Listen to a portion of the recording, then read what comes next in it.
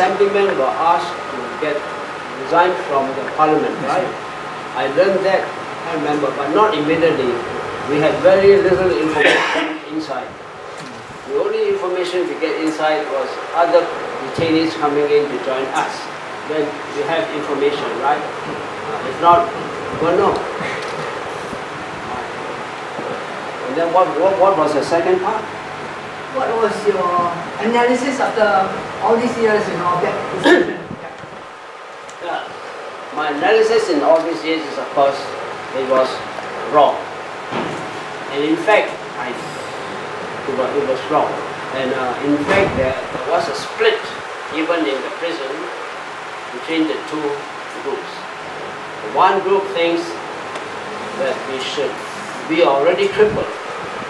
Barisan is crippled, and we should make use of whatever confrontation with the government should not be so robust. We should lie low of it. The other group feels very frustrated, and they form quite a big part of those in the prison. They feel frustrated because the referendum was unconstitutional, undemocratic. The assembly was prorogued, and we can't talk.